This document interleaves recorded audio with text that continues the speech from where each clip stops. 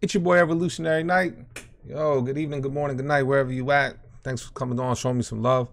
Hey, right into it. Terradome, this is 14. My non-SSS team.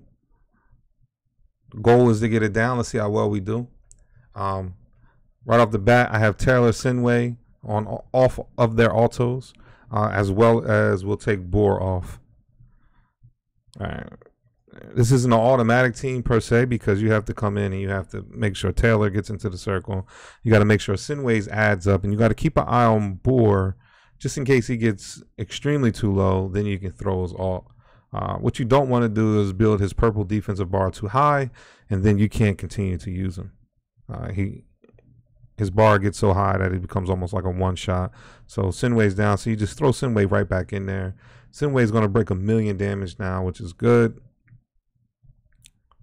We're keeping an eye on Boar. As you see, Serena heals him right back up.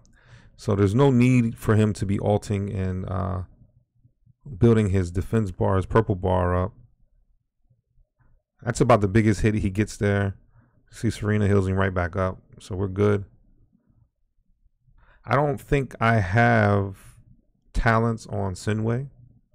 And he's still doing pretty decent. I don't think I have talents on Randall as well. We can check it out. Maybe like the first couple are unlocked. So even without talents, they're still doing a decent amount of damage. Taylor's definitely has talents and everything else built up. All right, so we make it through the phase perfectly. No losses, no true real damage that put us into any danger, right? So that's always nice. Throw Sinway out there. Try to get these bombs down. Some damage going. Good stuff. See, working our way through. We may not have Sinway's all up when the boss comes back, which is fine. The problem here is the positioning. Let's see where Sinway is. Taylor. Let's move Taylor out of the way. Get Sinway's ad up. Even if Sinway dies, his ad stays up, his summon stays up, so that's always good. And as you can see, I mean, it's not for a non-SSS team, it's not too bad, right? We get through it. This team is pretty farmable. I mean, you get a lot of copies of Boar eventually, excuse me. You get a lot of copies of Randall, and you can save for Sinway if that's the route you want to go. We'll take a look at the team real quick to give you an idea what we're working with. Serena's really my beast. Sorry about that. Serena is really my beast. Like, you know, she really, you know, fully unlocked. 23, what's the name? Exclusive. So, but I mean, again, all the 24, all these players are essentially players you can get over time. So this is what she looks like. This is what her stat looks like. 1.5 mil healing in the healing set. So it's a plus 35% on the heals. Randall, I think, like I said, he has no talents unlocked. So we were able to get through that with no talents. Taylor, 39% attack.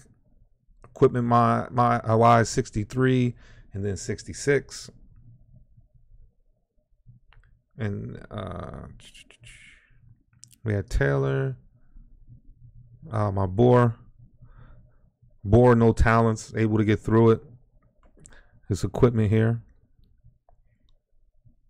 we got him as much HP as possible, so he's in 2 mil HP,